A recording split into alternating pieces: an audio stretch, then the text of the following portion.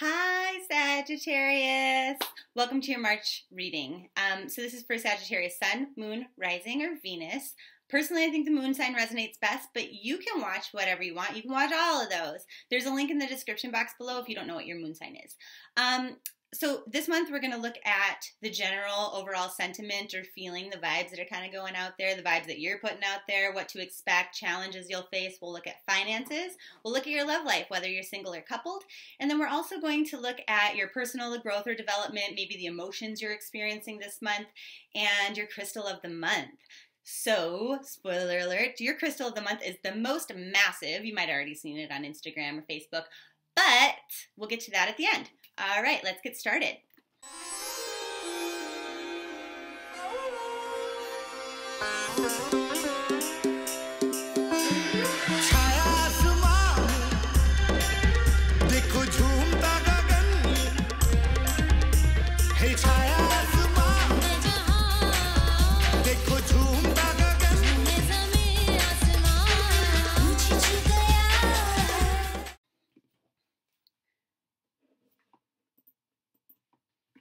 Sagittarius, in general, what's up for your theme in March 2018? And they're saying happiness, yay! But happiness as a result of moving on from things that you cared about deeply, or maybe you still care about, but you're like finally enthusiastically following your instincts and your intuition and kind of saying, you know what, I'm ready for something new. And so that's really, really good for you. Blessings will come as a result of it. You're going to be happier as a result. They're saying like you've planted the seeds in order to like restore the karmic balance. So whether this is somebody that like hurt you, you know, and now you're finally kind of releasing that resentment and you're starting to move on to something new, karmically everything's going to balance out for you, okay? Now, if you were a person who was shitty to somebody else, that's not good news. But the people who watch tarot readings, for the most part, are trying to grow and evolve as human beings and be the best versions of themselves. So I would assume that for most of you, this is a really good thing, right? So the seeds that you're planting, they might not pay off right away, okay? The wonderful things that are coming for you as a result of kind of clearing out old shitty energy and stepping into new energy with enthusiasm and love and light and following your guidance, those things are going to pay off, but not necessarily immediately. But the good thing about this, about having that patience and just kind of waiting for, you know, the karmic scales to tip in your favor slowly but surely, is that they will tip in your favor to a greater capacity than you even thought. So I want to show you something specific about this deck. You see how she comes to the tree that she planted as a seedling to get all of these apples out of here, okay? And she comes with a basket thinking these little pentacle apples are going to be small, that she can put them all in one basket. Each one is bigger and better and more bright and glowy than she even thought they could be. One won't even fit in a basket, okay? So whatever it was that you were expecting to pay off for you karmically, multiply that by 7. And that's what's coming for you down the road. So it might take a little bit of time. And one other thing I wanted to mention, but I almost forgot, is it might come into your life in a squirrely, kind of mischievous sort of way. Something doesn't seem like it's going to be really good, and then all of a sudden, like super, super lucky, okay? But these things are going to start to pay off for you. So what kind of vibes are you putting out to other people in the month of March? And they're saying that maybe you're not entirely done yet. But this is a process. You're using the month of March to step out of old energy into new, better energy. So what is the lesson here for you in regards to that sort of theme? And they're saying abundance. I think Capricorn had this too, where it's like a good affirmation for yourself is, I'm a limitless being. I can manifest whatever I desire into physical reality. And that right there is proof. You've already planted the seeds for this, and everything's about to start paying off. So radiating that joy and enthusiasm for what you know is going to come, even though you can't see it, will be very, very good for you.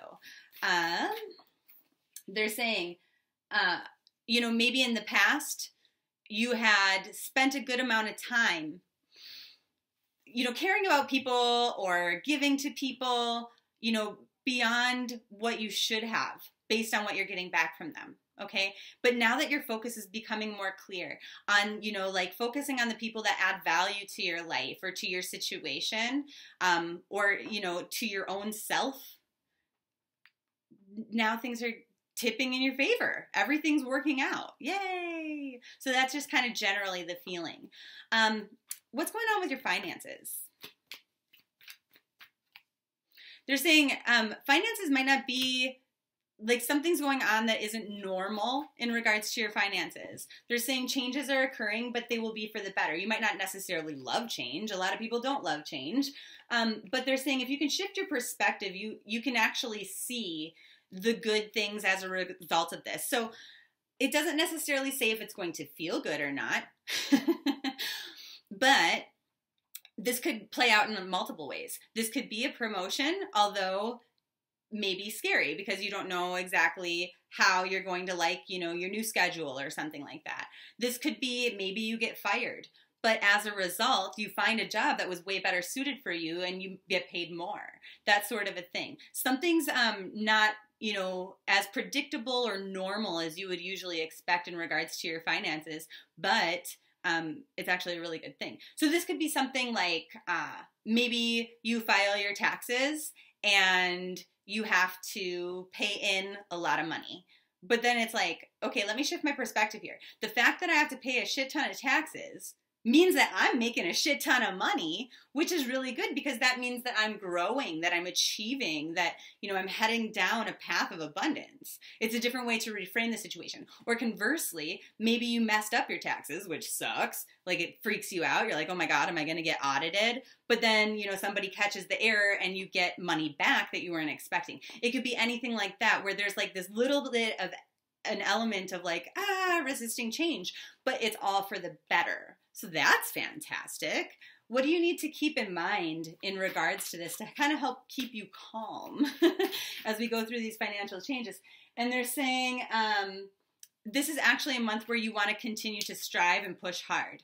Now, I want to find out if that's true after the 22nd of March when the Mercury retrograde hits. Should you still continue to push hard? No, only up until the 22nd of March, okay? Now, let's look at your love life. If you are a single Sagittarius, they're saying don't worry about being single.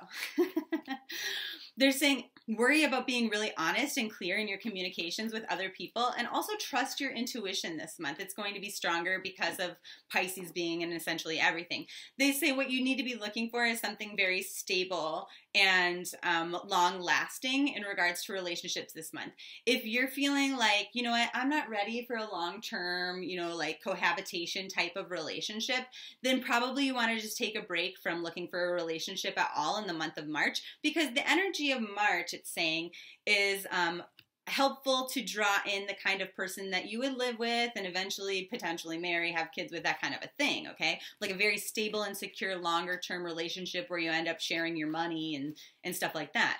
So they're saying, like, if this is not what you're wanting, it's a good month to kind of take a break and focus on yourself and your own individual personal goals. What kind of vibes are you putting out to other people? They're saying that you're very emotionally balanced, yet still fiery and passionate and sexy. So that's good. But also like that you have like a subtle sexiness where the more time that they spend with you, the more they're going to grow in attraction to you. So that's kind of interesting. It makes like this allure where people, after they meet you, can't get enough of you. So if you're needing some attention, that's fantastic. What do you need to keep in mind in regards to your love life? They're saying that there's a little bit of an imbalance, okay? So you might be thinking like, this is what I want, this is what I want, and you're toggling back and forth instead of being focused on that middle ground or something like that. Or you got to pick a pole, right? You can't be like jit-jotting back and forth, but it's not really your fault because it's astrology. Pisces energy is going this way and this way and this way and this way and this way. It's like Pisces is in fucking everything except for the moon this month, so it's normal to kind of be all over the place a little bit and feel a little bit imbalanced. Now, for those of you who are coupled Sagittarius, what do we have? they're saying like you might not want to talk about things related to the home, related to money, related to work, related to purchases. You just don't feel like it. You don't have the energy. You don't want to do this with your partner. But ultimately, here's the issue. If you don't get what you want. And so they're saying, part of you thinks like, by not bringing this stuff up, I'm not going to be crabby, and I'm going to create like a more harmonious and happy environment between me and my partner, just like, you know, ignoring things and, you know, pretending like everything's wonderful. But they're like, in the longer term, this is so similar to what Capricorns have. You're just kicking the can down the road. It's going to be an issue you're going to have to deal with later, and the longer you wait, the worse off you're going to be. And so these are conversations that you have to have with your partner about, you know, practical things, about things like schedules, doctor's appointments, finances, buying a house or a car, you know, like investing money, pulling money out of a 401k, that kind of a thing. It's very important for you, whether you're going to have children or not, that sort of thing. It's very, very important. I'm getting for somebody, it's really important to talk about adoption or foster care. So if that's you, and maybe your partner wants that or you want that, but you don't want to argue about it, you have to talk about it in the month of March before the 18th, which today is the 9th, which leaves you 9 days. So 9 days to work up that vigor and strength to do that. Okay. What else did I want to tell you? Oh, how is your partner perceiving you? And they're saying, yeah, that you just don't want to, you don't want to talk about it. But you know, that you are a good communicator if forced to, that you will be honest with them. But they're just kind of perceiving that you don't want to move down this path and that you are avoiding drama. They're very tuned into your energy this month. And they're saying, though, a decision does have to be made, even if it makes you uncomfortable, even if it means your life is going to change, and even if it's something that you're not excited about making. Like if it's a decision you don't want to make, you have to this month. There's just no way around it. Because if you don't, you're going to really regret not having taken the time to do that, okay? So what is the challenge then going to be between you and your partner? And they're saying to feel happy and to know that you're on the right path. So what are some sort of signs that can help you to know that you're on the right path? And they're saying by focusing exclusively on you and your partner and not the opinions of other people. Okay, because somebody else is influencing kind of your thinking here, okay? And that can't happen because they might not be right. Who's more important, this outside energy or your partner, you know? So think of it that way. All right, what's going on with you emotionally or in regards to your personal growth and development in March? And they're saying, you know exactly what's going on here. They're saying intuitively you're being guided. And again, this energy of not caring about what other people have to say. You know what's right for you. And that's where you need to go with your energy. They're saying it might be hard to express love with all of these things going on in regards to your finances and your home and your schedule and your stability. And, you know, what are we bringing into our life? But like all these new things that are potentially coming through. But if you remain confident, even though you don't have new ideas, like confident in what is important to you, things will pan out the way that they're supposed to. Now, what do you need to keep in mind? And they're saying that you really, really can manifest whatever you want into your life. This energy of abundance is very strong for you in the month of March. And it doesn't necessarily mean abundance in regards to finances, although it can. It could be an abundance of love, of luck, of time, of, you know, fun, whatever it is you're trying to manifest. So if you don't have a vision board, put all the things you want on it this month. That'd be a fun project. I actually saw, if you follow on Facebook, you might have seen, I posted an article that CNN did. It's like a video about couples who vision board together and how it makes their relationship stronger. So that's cute. Check that out. Or just Google CNN vision board couples. I don't know, whatever you want. They're saying this is a time where you do have to put the action in, where you can't just wait. And that's leading up until the 22nd, although I'm still getting that message of the 18th intuitively. So maybe because sometimes when that Mercury retrograde energy hits, sometimes we start to feel those energies a few days in advance, up to a week in advance of when it officially flips and turns. So get on it. Now we're going to talk about your crystal of the month. So it's massive, right? A big old sodalite. And shipping is free, by the way, if you purchase this sodalite. So anyway, what is it going to do for you? It's going to help you to be courageous. It's going to help you to feel more humble. It's going to increase your psychic awareness. It helps you to be of service to other people, but like clearing away blockages before you do that so you're not foolish in the way that you do it. It's going to protect you. It's going to get rid of any sort of anxiety or panic attacks. It will help you to not be hypersensitive to things, brings in more confidence, like I mentioned, harmony, solidarity and teamwork, which is super important if you're coupled. Helps kind of balance out like a lot of things with your digestion and then your lymph system, so it kind of makes you healthier in general. There's a shit ton of stuff that this stone does. Anyway, point is, you go pick up a sodalite. If you get this one from me, it comes with a crystal playlist that only Patreon subscribers have access to. So it'll tell you all the different ways that you can use this crystal to its fullest capacity, how to cleanse it, how to clear it, as well as like a printout that tells you every single thing that this is used for, the angels associated to it, you know, whether that is like a spiritual, emotional, or physical type of use for the crystal. So love and light, and I'll see you soon for love readings. Bye! Thanks so much for watching this video and getting all the way to the end of it. I really appreciate your support. If you are interested in other videos, click here.